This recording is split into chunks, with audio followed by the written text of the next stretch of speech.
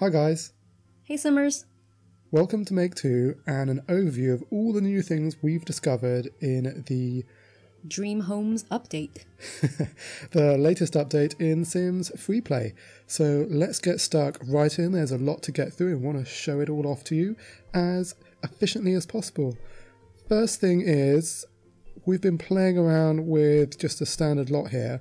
I wanted to show you what it looks like from above with homes of different heights, spoiler, and also patios, spoiler. So you can see them from the town map, which we think is really cool. It just looks really, really good. So let's take a look at the actual property. Now the first thing you get, you don't have to complete any quests to do this, is rooms of different widths and heights we had before. Before it was 3x3, I think was the minimum. And now the minimum size of room you can have is a tiny 1x2. Wow. And I just did a crazy thing here, just sort of did in increments of 1, you have 1x2, 1x3, 1x4, 1x5, blah, blah, blah, blah, blah. So you can have all these long corridors, just one space wide and as long as you like, which is pretty cool. I then tried to build a house just really quickly using different size rooms, because you can have 1x2, 2x2, 2x3, and so on. So making use of these slightly smaller width rooms than before. So for instance, here we have a 2x3 entryway, and then a 1x3 toilet, powder room, sorry, which is about as small as you can get, I think, a functional room. And then here we have a 2x5 kitchen. I think this works really well, actually. I think the bathroom is probably a little small over there, but as a galley kitchen, I actually really like this. A long, narrow kitchen I think works really well. Next, on the downstairs, I tried to go for an L-shaped room. So it's actually two rooms. One is 4x3, one is... With the dresser here. With the dresser here is 2x3. And if you use one of these double length archways, which gives a sense of openness, you can kind of... It does look like an L shape from the dresser through to the tan couch here, tan L-shaped couch. Yeah. They are separate rooms. And that means you can't actually put anything where the doorway is, so you're restricted where you can put blocks. But it does give us a cool sense of space. I think you can see all the way through. And it does feel a bit like one room in this strange shape because you've got the archway going across the entire width of the room. Yeah, I love it. And then while we're downstairs, just so this is just a weird random room, but just to show you can have doorways next to each other. You can have windows next to doors. And I think it's glitched a bit, but there should be windows on all three. I don't know, they've disappeared.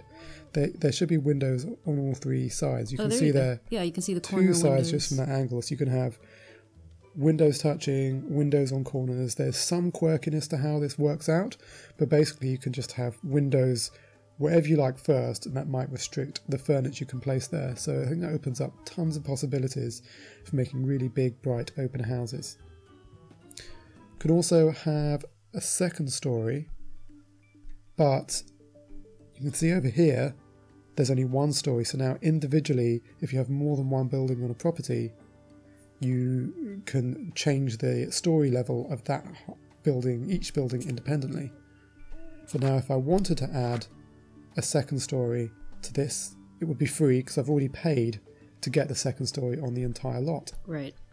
I can even add a third story. That's 500,000 now? Oh my gosh. Yeah, I think it was LPs before. Yeah, okay. So now you can have a 3-story house and a 1-story house. So that's pretty weird. I like that, actually. More variety. Yeah. The other cool thing if you have 3 stories is before, you had to cycle up 1, 2, 3, 1, 2, 3 in the house, in the floors. Now you have this up and down thing over here, so you can control which floor you're at. That's helpful. Yeah. And I think that'll be more helpful once we have more floors, which should come out in the later update. This was just another attempt for me to make a strange design, and I think it's just got this long, strange-shaped corridor on the top floor and a few rooms. So here I tried to make a small preteen room, just with a bed and a bookcase, and because of the restrictions on doors, there's nowhere else you could put any items of furniture. and I probably pushed the limit of what you could do with corridors and these open archways to give the effect of a corridor as much as I could. But I think what this does show is that you can be very creative now and about the rooms you fit in to make sure they fill up the space when you create a not completely easy to use floor on the one beneath. So it gives you lots more possibilities of how you arrange your space on different floors. Yeah, so you won't get stuck with like dead, black, empty, unbuilt space, for instance. Yeah, so I think the trick is going to be us all coming up with things to do that make sense with a room that's only 1 by 2. Yeah. I think or 1 by 3. I think they are very limited, but I think it'll be fun to find out what we do with them. So that's houses. Next is patios. And here we have a patio I've made, and this is quite straightforward. We've got a short, very small one we did in the first quest video to this series, but you just add, kind of as if you're painting, you add little by little, you can add different sections to patios to make them strange shapes. Also, you can make them different colours, different patterns. So here this is all one large patio, but because I've used different patterns for different parts of it, you actually can end up doing weird effects like this, where kind of one whole patio is bordered by another patio. So what you mean is you built the inside grey stone part first and built the tiled part outside of it second. Exactly, and the tiled part is actually made of many different individual rooms. I don't know what rooms, I'm using quotes with my fingers that no one can see, but rooms that mean you can sort of paint it just a couple of squares at a time so you can get the shape you want.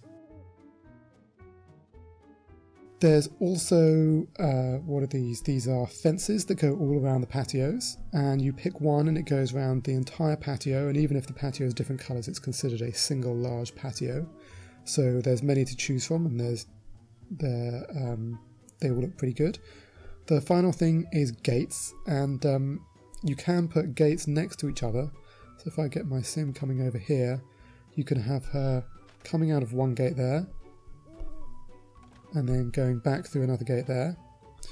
You can have gates on a corner as well, and here you can see a slight glitch in the game in that for some reason when a double gate is on a corner, it doesn't quite work properly, and I don't know what the issues are there, but you can see it. It's the same there with a wooden one, and the same here with a marble double gate. So hopefully they'll fix that. It's not a big deal, but it does just show you the possibilities. I don't think you'd ever want this many gates, but I just wanted to give you a sense of it. The only final thing to say about patios is you can only put outdoor furniture. You get a whole bunch of new outdoor furniture in this update, but you can't put any inside furniture outside on the patios. It's considered the same as a garden. Okay, cool. Yeah, so I think you could use it for making paths, because you can have, like with rooms, it can be a minimum of 1 by 2. So I think there's lots of opportunities for some interesting designs, borders to houses, strange paths to houses, those kinds of things. Gardens, hiking trails. Yeah, the sky's the limit. So that's it for the building techniques, but there's a whole bunch of other changes in the town itself. So let's take a look. The first one is this. A new town sign. Yeah. It doesn't advertise anything unless you can read Simlish, but it's pretty cool. Yeah. You can't interact with it or anything. No, I'm tapping on it now and it doesn't have any effect. Cool. The second thing is there's a new house you can build called the Hallway House, and we have a video showing what this looks like. While we're in this screen, the other thing you can do, you see this magnifying glass in each of the top rights for each of the houses. If you click on any one of those, it'll show you a preview of the house. You can take a tour, you can zoom in, you can zoom out, and from here down in the bottom right there's a button that says build, so you could build the house from this very screen. So that's pretty cool. So before you put down money, you can get a good sense of what the buildings look like, or of course you can just check out all our videos. The final thing, and I think perhaps most exciting, is on the island. I know this is going to excite you. There's 3 new empty lots. They've expanded the island. Yeah. 1, 2, and then the other side of the turtle. There's 3. Thank you, Sims FreePlay. I was so worried that we were not going to have any room in our towns to build new stuff, but 3 new lots, that's fantastic. The few final things are a bit more mechanistic of how the game works, but there's one super cool one. There is a new plant. See this one? 5 life points, social point flower, every plant wins social points, jackpot, 400 social points. So let's give it a whirl. So this costs 5 LPs, and you can see here the prizes range from 400 social points down to 5 social points. So whatever you do, you're guaranteed to win at least 5 social points. But you have to pay 5 LP 5 each time, LP. And it doesn't reset the way the simoleon sprout does every 4 hours. Now I think you can do it quickly, so we're going to do it once. We'll then show you again in real time so you can see how many it does. Look, we've won 7 LPs. Wow. We can now immediately play again.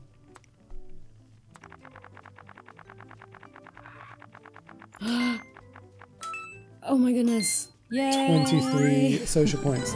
So, and you can, as you can see, immediately play again. Yeah. So if you've got a pet farm and you've been collecting social points, this is a great way to convert them, if you will, into social points, or just, you know, take a gamble and maybe win 400 social points. So that's great. One other thing that I've noticed, it's not hugely exciting, but it does make things a little bit easier. Before, decorations included rugs, but now rugs have their own section. Cool. I think that's just really helpful because rugs, I think, have been a great addition. The final thing, if you like pools, and this is our crazy pool design in my town of Sims Peaks, while the inside of the pools are still very expensive, where's the inside of the pool, and can cost you up to 5 million or so to change, the outside of the pool, the paving for the pool has actually got much cheaper. I think it's used to be 5,000 for the sandstone. That used to be LPs. That used to be LPs, yeah, that's why I don't have it. And so I've upgraded it here, and the white stone squares I think was 4,500. So this would have cost over 1 million, and now you can get the whole pool done for 100,000. So that's come way down in price, which is really nice. There have been a few other tweaks which make some things give you a bit more XP, some things are a bit cheaper. So I think overall, all improvements to the game that are much welcomed. Cool. I think as we keep discovering stuff, there will be more videos to come as well. Yeah, but I think this is enough to get on with. We hope this has proven useful to you and given you ideas or given you new information of things to test out in your town. If you'd enjoy this video, please give it a thumbs up and stay tuned and subscribe to our channel because more videos, particularly about the Dream Homes update, will be coming soon. Thanks for watching.